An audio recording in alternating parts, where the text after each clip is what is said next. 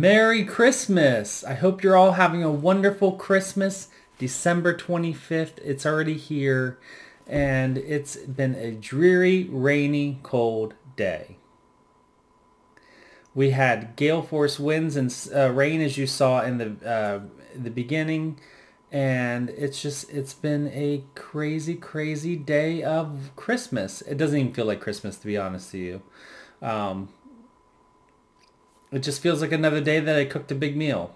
But I cooked a big meal. I'm already cleaned up. Everything's put away. And I have been stitching and crafting and just relaxing the majority of the day. So I hope you're all able to do the same and have a nice relaxing day with your friends and family.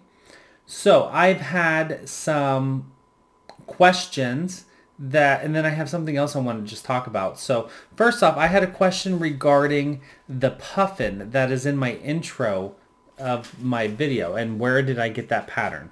I got that pattern from this book called Birds and Animals in Cross Stitch by Jennifer Colby. It is a Dover, right? It is a Dover book. Yep, it's a Dover needlepoint book series. It's the Dover needlework series. I've stitched a couple of designs out of this one, primarily the puffin, as well as, so here is the picture of the puffin that I've stitched. And I also stitched the, it's not here now. Where is, oh, right here it is. Oh, it's on the front. I've stitched this blue butterfly as a gift for last year's Christmas gift exchange at work. Because our work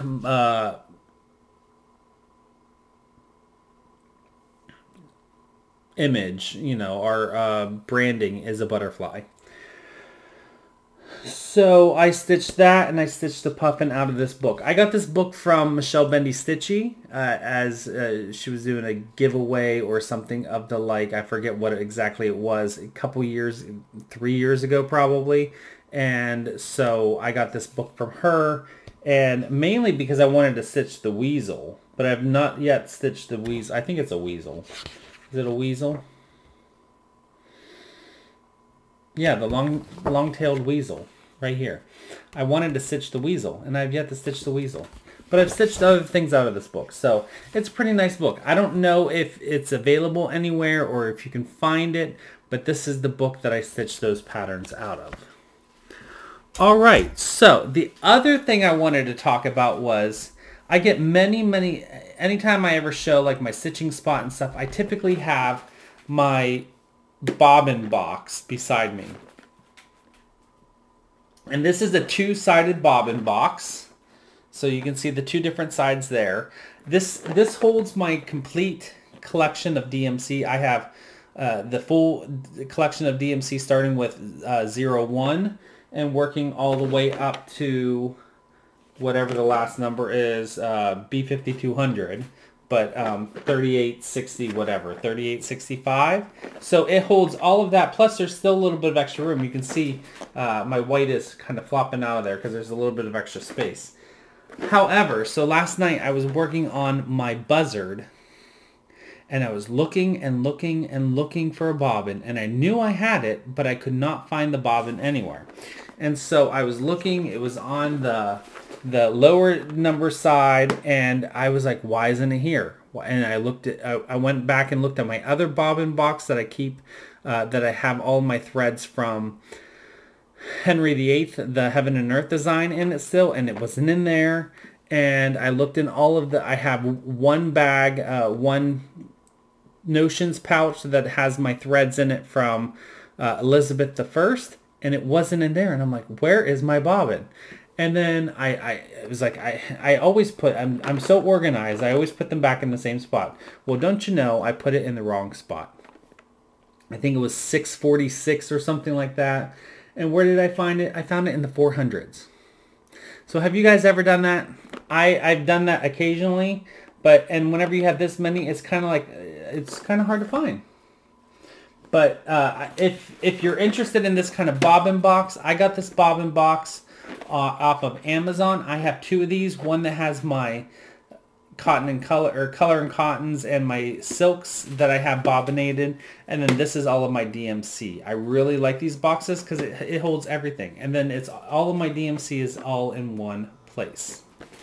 So just throwing that out there for you. I don't know if they're still available. I would assume they're still available on Amazon. I got mine on Amazon for, I don't know, maybe $12 a piece. I can't remember now. But that is my bobbin box, and I do like the bobbinate.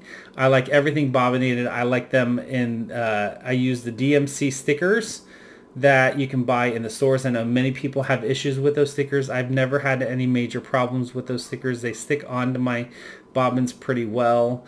I do put a lot of pressure on them whenever I first put them on just so that they stick, and everything's been great so far since. I also am very, I don't like throw my bobbins around a lot. I'm very careful when I'm handling them, and so I never have issues with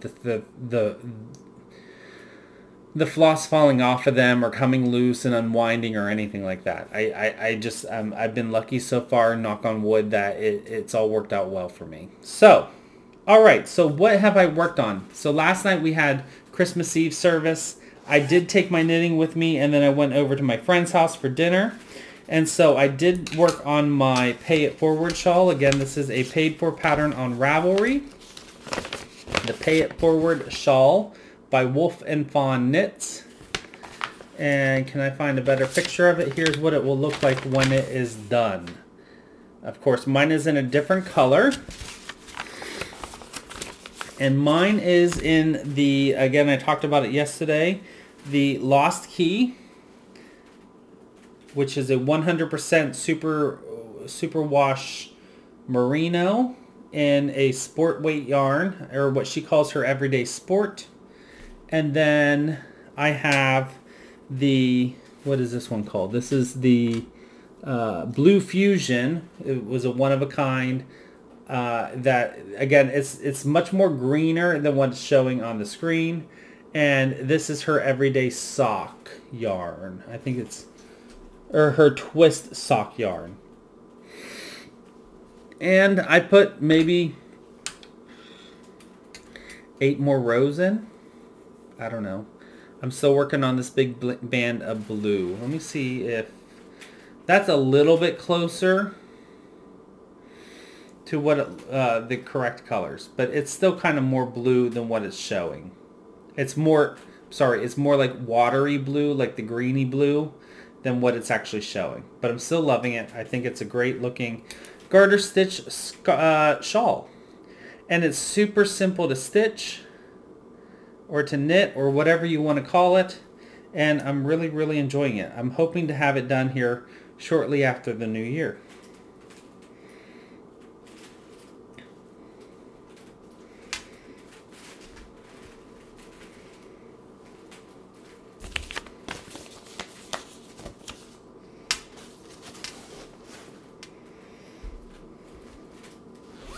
And finally, the only other thing I worked on was my buzzards. As I had alluded to earlier in the video, I'm working on the buzzard talk, this one right here. I don't need all these problems. And I feel like I've gotten a lot done. I definitely, if I have 1 or 2 more days of quality stitching, I will definitely have this one complete. So here's what it looks like now. It's on a 28 count green gray Lugana by XJew Designs on Etsy, and this is 28 count 2 over 2 on the 28 count, and there is the progress so far. So this is stitching up pretty nicely. I finally finished the wing that took forever to stitch, and I know the lighting is kind of washing out because it's behind me instead of front of me, because again I still have my light over there for my plant today. So this is stitching up much quicker. I'm sorry, not quicker, but pretty nice. I finally finished the wing, and then I put the hand in over here. Not that you can tell that that's a hand. I put in the terracotta of the face, and then I moved down here and I put in the entire branch. So that is all complete. The main like large sections of solid color are all complete. So now I just have the white puff of its neck. I have the beak I need to do. And then I have some like the fingernails and stuff like that of the, you know, the black. So I have like 3 or 4 colors, and then I will be completely done with this stitch. And I'm looking forward to getting it done. It will be a complete finish in 2020. So there we go. That's everything I've worked on today and last night into today. Again, not much progress, but you know, it's also the holiday. So I've been cooking a lot today. My house is extremely warm from the oven running all day. I actually had the window open for a little bit just to cool it down in here, and now I'm going to go back and relax and do some more stitching. I might end up playing my computer game for a little bit tonight. So, I don't know. And then I have some bobbinating I need to do. But with that, I hope you all have a wonderful night. Merry Christmas. I will see you all tomorrow for another episode of Flossmas 2020, day 26. And until then, I hope you all have a wonderful day, a wonderful night, a wonderful day tomorrow. And as always, don't forget to always be creative.